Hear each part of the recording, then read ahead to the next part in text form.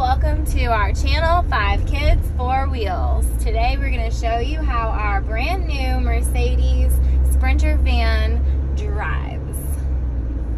So here's my husband, Cody. He's going to take you through the mechanics of it. Yep, so as you can see, it's a pretty high ride height, like I mentioned in our intro video. You can almost see in the windows of semi-trucks driving by.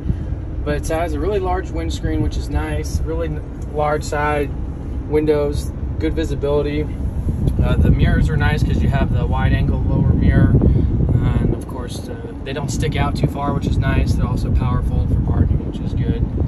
The overall ride is pretty good. It's a little bouncy, but this thing is on a full truck frame with leaf spring suspension in the back. But it's pretty composed for such a big van. We've got all the kids in it right now, so excuse me if you hear some of them. It's about nap time. Some of them are already sleeping. The good thing about this van is the kids seem to fall asleep pretty quick in it.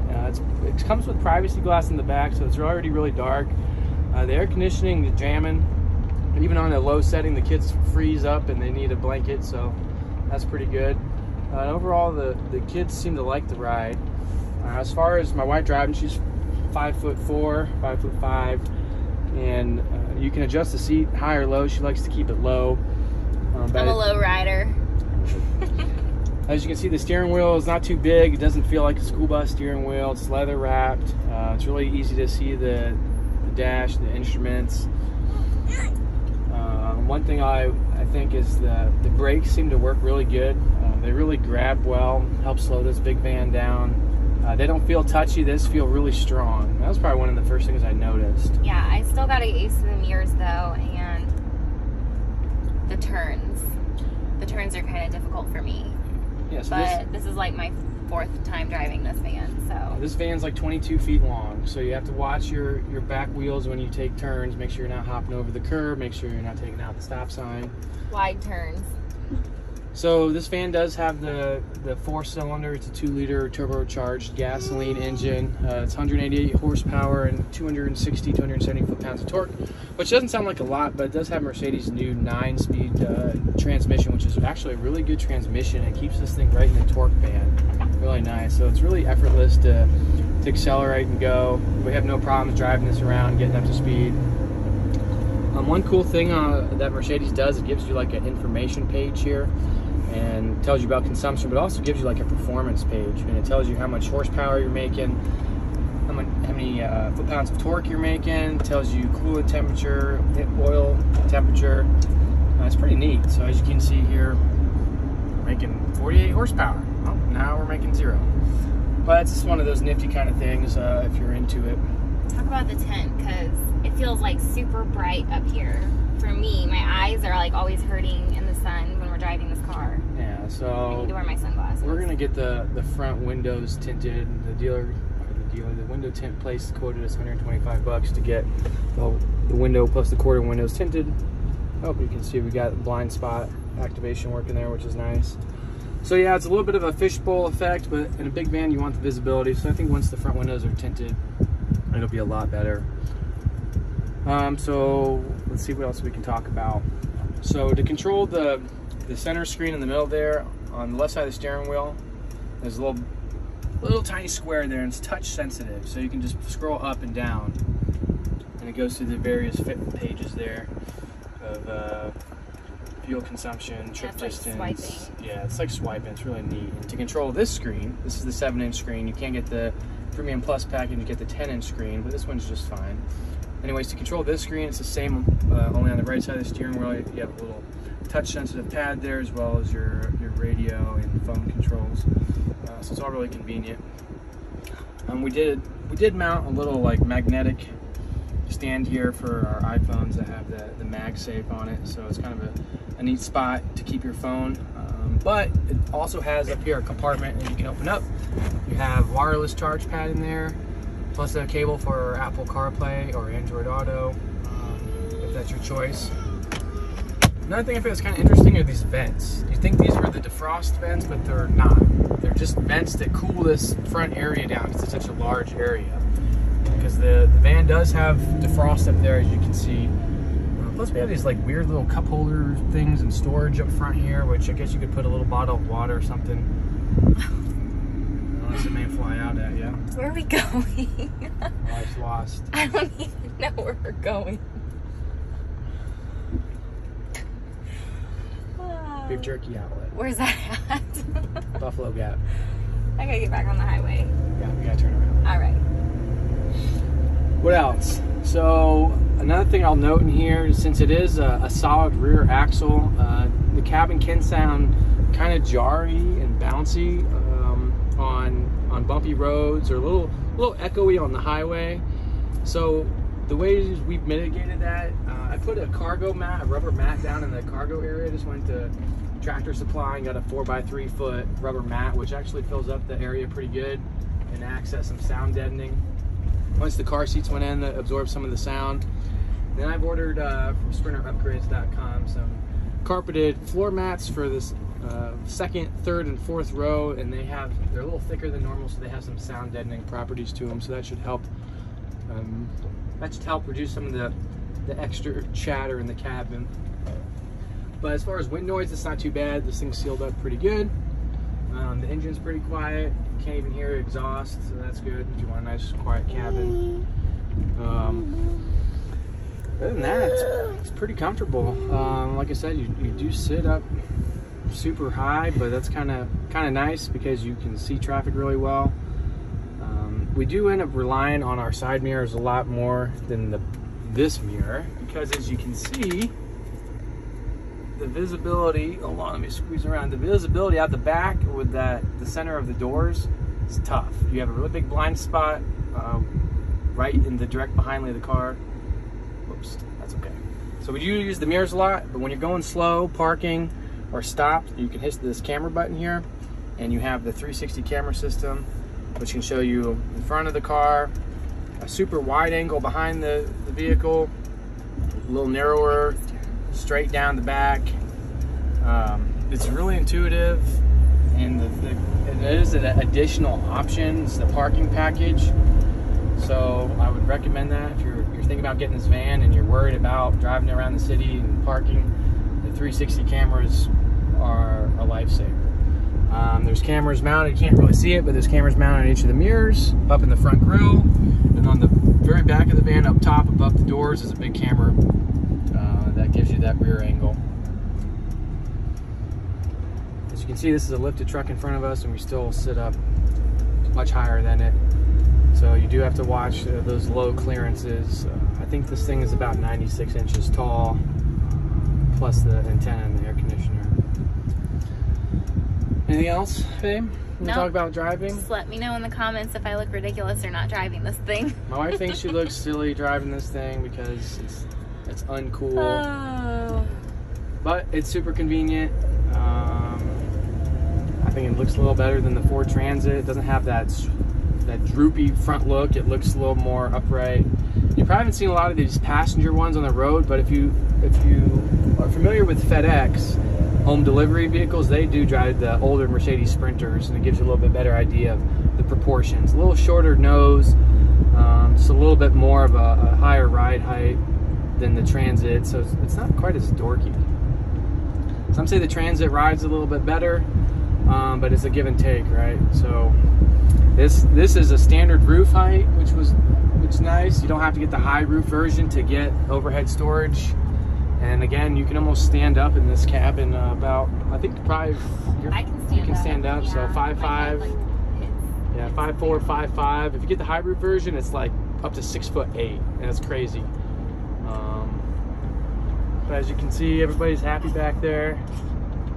It's really cool because all these air vents can be pivoted in different directions, closed. The baby's starting to wake up a little bit. My wife's driving. Thanks. I'm still learning. It's a big car. There is a bunch of auxiliary hookups here. These are just dummy switches right now, but you can kind of deck this thing out. A lot of people turn these Sprinters into campers or off-road vehicles. They put extra lighting on them, roof toppers, tents. You can put retractable awnings on the side, ladders up the side. You name it, and this thing can turn into kind of like your mobile command post. So we're gonna keep it just for passenger traveling, and not make it look too ridiculous. So up front here, I kind of will talk about, so we have a really nice big area for the dog. We put down a pad. We're waiting for some WeatherTech, a cargo liner, to come in. They don't make floor mats, but they do make a cargo liner for this whole area that covers the hump, they call it, and then both the driver and passenger footwells. Right now we kind of got this little caddy bucket here with anti-COVID cleaning stuff and some tissues. And yeah, we put this rug in here because our golden doodle freaks out in this car. So she slides all around on the vinyl floor, so we put the rug to give her some more grip, but she can't really see out the sides, so she's kind of panicky. So we're working on that, but that rug helps her get some more traction. And yeah, we'll get her used to it. So this vehicle also has the autonomous braking. If you forget to brake and the car in front of you is stopped, this thing will turn the brakes on by itself. In the settings here, you can actually adjust the sensitivity of that system if you want. You can turn off your electronic stability control, your lane keep assist, your parking aids. You can change your camera settings, your active lane keep assist, the active brake assist, what I was just talking about. You can have that on early warning, medium, or late. Turn it off altogether if you want. This also has Mercedes attention assist, so it'll kind of keep track on if you're making control inputs, if it seems like you're drifting off. You can have it set to sensitive if you're tired, or just standard or off. And what it'll do, it'll kind of make some noise and we'll try to wake you up if it senses that you're not focused or your hands aren't on the wheel. So that's kind of neat. Hopefully we never have to see how it works. You can also adjust the door locking mode. I'm not really sure what acoustic lock is. Maybe that's the noise it makes when it locks. Exterior light delay is kind of cool. What it does is once you shut the vehicle off and everybody's unloading, it turns the headlights off, but it keeps the LED running lights on, and it turns on the fog lights. So you'll have the fog lights illuminate the path in front of the vehicle, 60, 45, 30, or 15 seconds, which is nice so people don't trip or step on a rattlesnake here in Texas when we're trying to go inside. Same with interior lighting delay. So we kind of call this like the school bus railroad crossing lights. So there's a button up here, and you can turn on all the lights in the cabin. Well, that's just the first one. Anyways, you push that button there, and all the lights turn on, and they're LED lights, but they're soft. They're soft white. They're not cool white, so that's kind of nice. They're not super bright, cool LED. It's nice, warm, soft, but it lights up the whole thing. We tell the kids we're to be quiet because we're crossing the railroad, but that's just an inside joke my wife and I have. She thought it was funny. Anyways, yeah, so Look at this. See, people like this van. He's checking it out. Yeah, so everybody checks us out. Even the guy driving the delivery truck, he's like, man, I need to get me one of those. My wife thinks that people are making fun of us, but I think people are like, wow, I've never really seen one of those Mercedes Sprinter vans in Abilene, Texas. Yeah, he likes it. So what do you want to do? Yeah, so Mercedes is a little annoying. The MBUX system is really sensitive. Anytime you say something that sounds like Mercedes, it's a voice assistant. We don't use it. Please repeat. Yeah, we don't know what she wants us to do. The boys try to make it talk like Siri, but we'll still have to figure that out. Maybe do another video on that. Anyways, you got some more system settings here for the display, the controls, audio settings, your voice activation controls. We can actually turn Hey Mercedes off for a while because we're not using it. So, yeah, really intuitive. Apple CarPlay works good. This does come with satellite radio built in, which is nice. This particular model doesn't have navigation, but we don't need it because Android Auto and Apple CarPlay work really good. So I think that kind of wraps it up for driving. We've just kind of been putting around town here. It's a quiet ride. Lost. Oh yeah, my wife's lost. If you've never driven a big van and you compare this to like the Honda Odyssey that we used to have, it does feel like you're driving a big van. That's kind of like a bus. Yeah, I feel like I'm driving a bus. But the cool thing is I'm sitting right over the wheels, I feel like. So oh yeah, my turns, you know, like I don't have to They're different. I don't know how to explain it. If you guys are thinking about getting a Nissan NV that has the V8 in it with a really long nose, your view of the road right in front of you is going to be pushed way out. If you've ever driven like a GMC Sierra or Chevy Silverado and the hood's really long, that's not what this is. So it's a really short hood, and I mean the visibility right in front of the car is great. I mean, it's just a few feet in front of the tires and we can see really good. You don't even see the hood, which is nice. So yeah, I think that's an advantage when it comes to making sure you're not running over your cat or dog in the driveway. Plus there's parking sensors up front. Yeah, I'm sitting like right at the point of turn.